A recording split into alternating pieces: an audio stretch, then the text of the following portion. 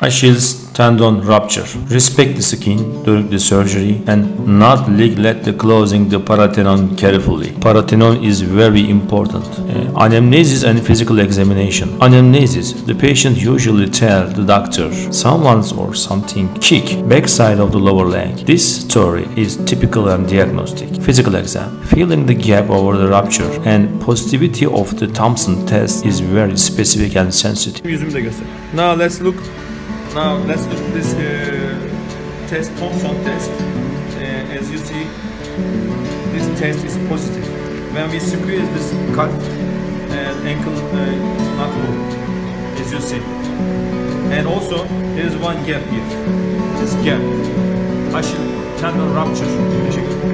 Indications. Acute rupture of the Achilles tendon is a competitive or high-level athlete. Acute rupture of Achilles tendon in which treatment has been delayed. Exact length of the delay that requires operative intervention is debatable. In this situation, there is no consensus. But delays beyond approximately 2 weeks generally increase the benefits of surgery. In the event that treatment has been extensively delayed, just like 6 or 8 weeks, surgical repair of ruptured Achilles tendon may require additional augmentation with fascial turn-down, flaps, or flexor hallucis longus tendon transfer. Contraindications: poor skin or soft tissue condition in the area of desired surgical repair, smoking or risk of wound healing problems, diabetes, peripheral vascular diseases, heavy tobacco use, preoperative preparation. These are standard, as you know. Evaluate the patients and assess the benefits of surgical versus non-operative treatment. Discuss both surgical and non-surgical treatment with patient. And if a calcaneal avulsion fracture is suspected, please take radiograph. And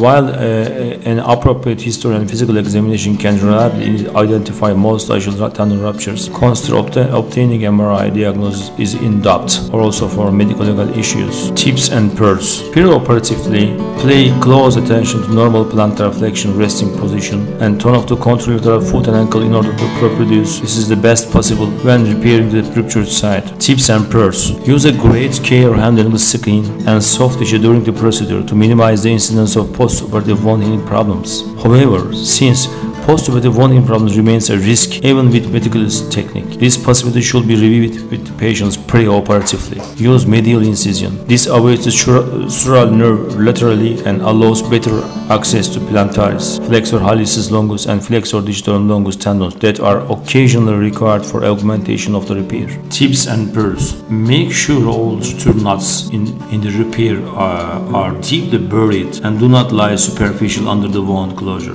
Carefully close the paratenon in order to relieve tension on the skin. The most important issue is in this surgical technique is paratenon. First, identify paratenon, and when you at the end of the surgery carefully close the paratenon. It's mandatory and crucial. What to avoid? Avoid excessive undermining or subcutaneous tissue dissection superficial to the paratenon layer. Attempt to avoid making a reconstructed tendon either too long or too short. The goal is to repair tendon so it returns as close to as its normal length as possible. Operative technique. Preoperatively, you can make sure and make Thompson test, and after successful induction of anesthesia, put the patient prone. Evaluate normal plantar flexion resting position. Tone of contralateral foot and ankle. It will be guide for the injured side. And this tension, you must restore this tension just a normal side, opposite side. Yes, this is very important. I would like to emphasize the Thompson test for this very diagnostic test. Yüzümü de göster. Now let's look this test, Thompson test. As you see, this test is positive. When we squeeze this calf and ankle will not move, as you see. And also there is one gap here. This gap, Achilles tendon rupture.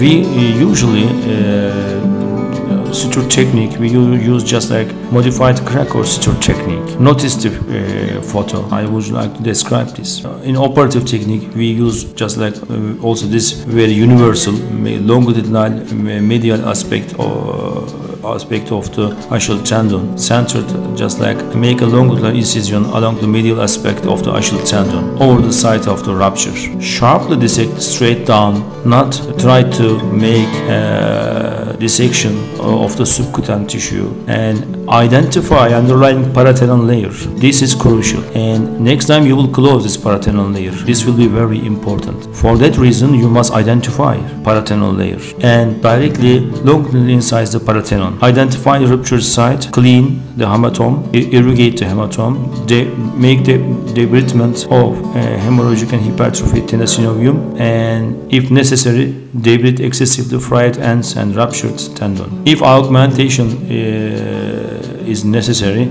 you can use plantar tendon. Unfortunately, everybody don't have plantar tendon, but if you are lucky, you will find and you can make augmentation. We usually make this, and this will give very great strength and a smooth surface. You can use this plantar tendon just like to establish a smooth surface. As you see, this modified Krakow suture technique, we usually use this technique. After the repair of the Achilles tendon, very carefully close paratendon, please. After the repair, ensure the response to Thompson test. You will be sure next time and sleep peacefully after the surgery. If we check the Thompson test is now functioning. As you see now, tendon is intact and functioning. Please notice the plantar flexion of the ankle. Okay.